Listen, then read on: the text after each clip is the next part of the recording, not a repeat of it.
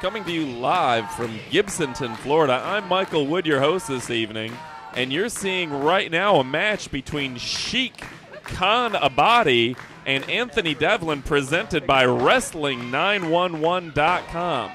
Now, Sheik Khan Abadi in the Sheik getup, just taken down by a clothesline by Devlin. Now Devlin with a big elbow, throwing Sheik against the ropes, spring off, drop kick missed, as the Sheik was smart enough to hold on to those ropes. Folks, for those of you who aren't familiar with DWI Pro Wrestling, it's every 2 weeks. I hear that soon we're going to be going to every Friday, but for now it's every 2 weeks in Gibsonton, Florida. 6915 Riverview Drive. Just take 301 south from North Tampa, we'll say. 301 south, take a right on Riverview Drive. You can't miss it. It'll be on your left side. Or if you're coming from the south end of the state, just go north on 301. You'll get to Riverview, Florida. Take a left on Riverview Drive, and you'll see us at the Showman's Event Center, 6915 Riverview Drive. And now Sheik Khan Abadi releasing the hold, not being able to get Devlin to tap out. Sheik Khan Abadi accompanied at ringside by the Suburban Commandos. The Suburban Commandos, who tonight claim that if they lose to the James Boys for the Tag Team Championship, they will leave Florida wrestling indefinitely and go back to California, where they came from, a team from the San Francisco Bay Area. Now the Sheik seemingly just toying with Devlin, putting that, I guess that shin into his face, really working him over, raking that face with those boots.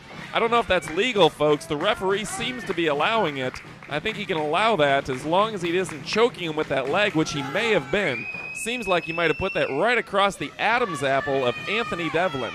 Now Anthony in the corner, thrown reversal into the turnbuckle. Devlin comes in, thrown out of the ring. Devlin with a good landing, very acrobatic individual, and the Sheik smart enough to just back down from Devlin. Devlin seems to be the more acrobatic of the two, but the Sheik certainly has it when it comes to just being evil, wicked, and willing to break the rules. There you see the Sheik in the black, longer pants and the, I guess, pink sash. Now Devlin picked up by the Sheik. Looks like he may be going for a body slam, taking him over, and boom, just throws him to the ground. Folks, if you haven't had a chance to check out DWI Pro Wrestling, check out their website online at dwiwrestling.com. Now the Sheik going up to the top rope, apparently interested in a shot of the week.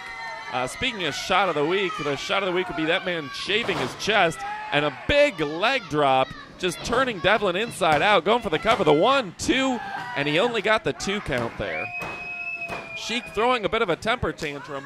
I guess you can get away with that in Iran when you're a millionaire. Sheik Khan Abadi, who came to the United States just recently, lived in California for a while, but decided to come down where the big boys play in Florida and take on some competition.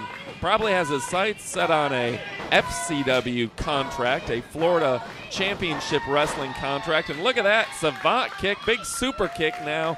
Devlin just leveling Sheik Khan Abadi with that big boot to the face.